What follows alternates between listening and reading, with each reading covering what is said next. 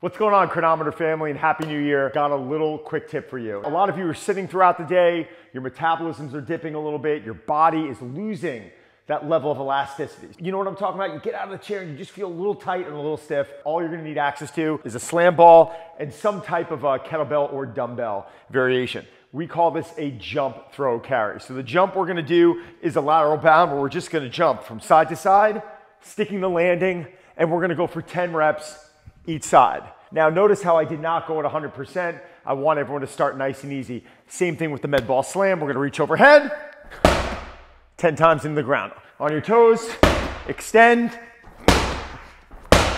10 times. That's your throw. And in your carry, you're gonna very simply grab a kettlebell or a dumbbell and you're gonna walk 20 steps, holding the weight with your left hand, 20 steps, holding the weight with your right hand, trying to keep level shoulders, a strong core. This becomes a full body workout. This will help speed your metabolism up. Your body's gonna feel better and your energy level's really gonna go through the roof without needing that cup of coffee at 3 o'clock in the afternoon. Guys, hope you enjoy that. 3 rounds, 10 jumps, 10 throws, 20 steps each arm.